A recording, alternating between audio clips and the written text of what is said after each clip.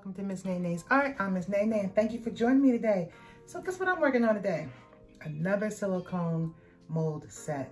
I will leave a link to this in the description for you guys. What this is a holder for your little coffee pods for your Keurig machine or any one drink coffee machine that uses the little pods that go in there. This is the holder. These are the little circular holes that the K-pods, I think they're called K-pods, sit inside. I have a Keurig machine and I have a little stand to hold my little pods too. This is the bottom of the top that will, these all will fit together, hopefully. That's why we're doing this video today, to see if this particular set, if everything will fit in like a puzzle and work out. So yeah, that's what I'm using. So I'm only going to use one color and some glitter. I'm going to use this alcohol ink called Forget Me Not. And I'll leave a link for the set of these in the description as well. And this is some glitter that I got from my daughter from the nail candy shop, the Glitter Clean. I believe she is no longer selling on her website. She's selling these directly through her Instagram. I will get information for that and I will put it in the link also, in the description also for you.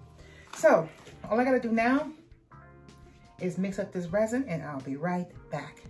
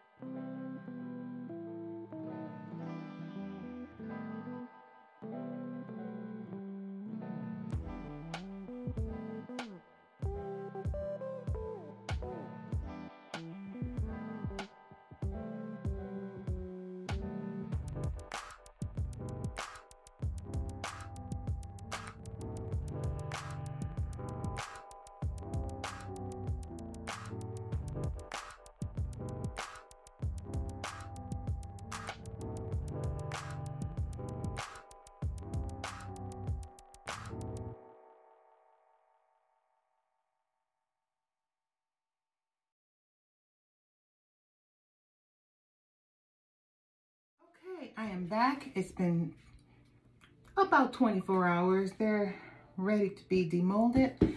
I had some extra resin left over. So what I did was I went on ahead and made these coasters.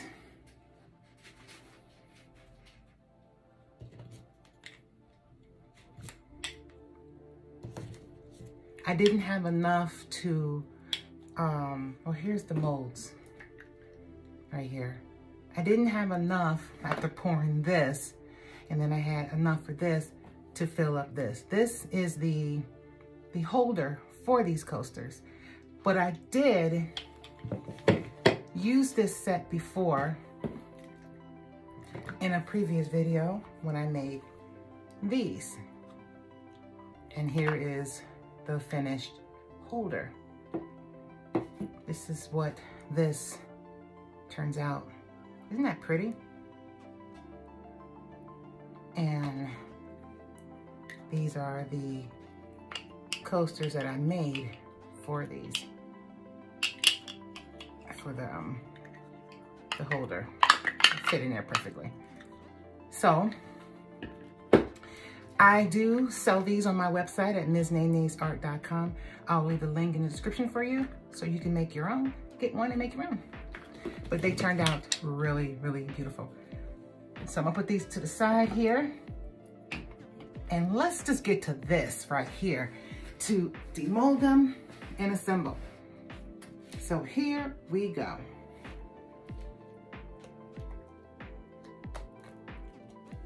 So this is the bottom of the top.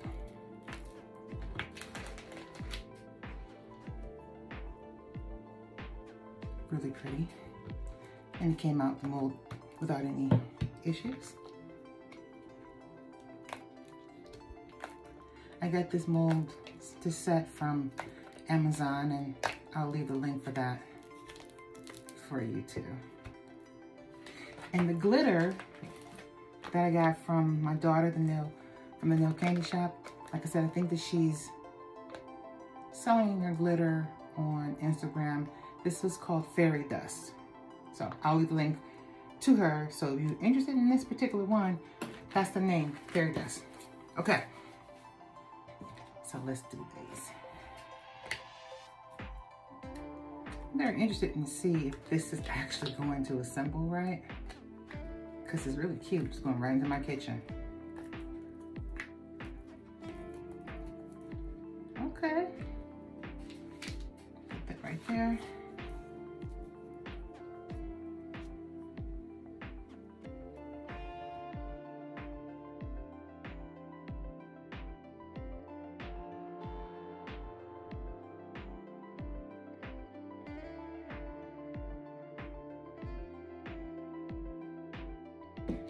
Oh, it's like a puzzle. Let's see. So this is, so I'm assuming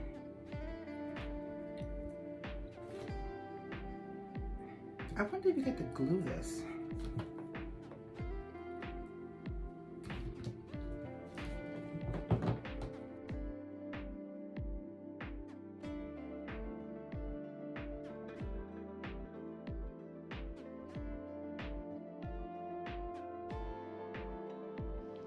Okay, so I was having some trouble trying to get these things to stay put while I stick them into the slots and then try to put the top on top, but they were falling apart, falling out of the slots. Some were staying, some was falling forward, some was falling outward.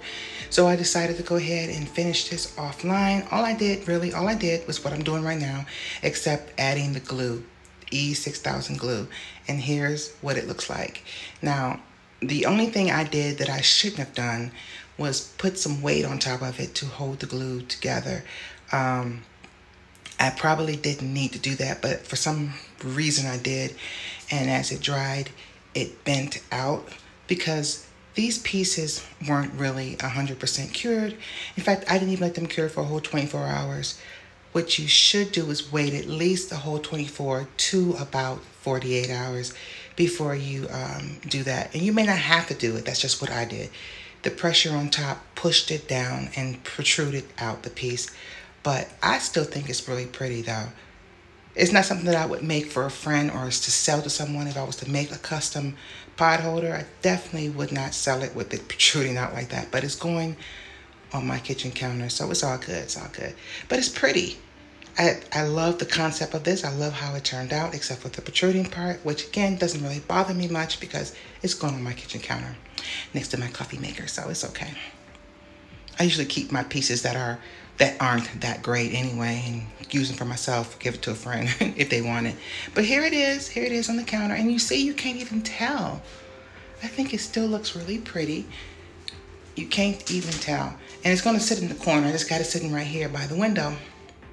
But it's really pretty. Let me know what you think, how this turned out. And as I said before, I will leave the link to this mold in the description below for you.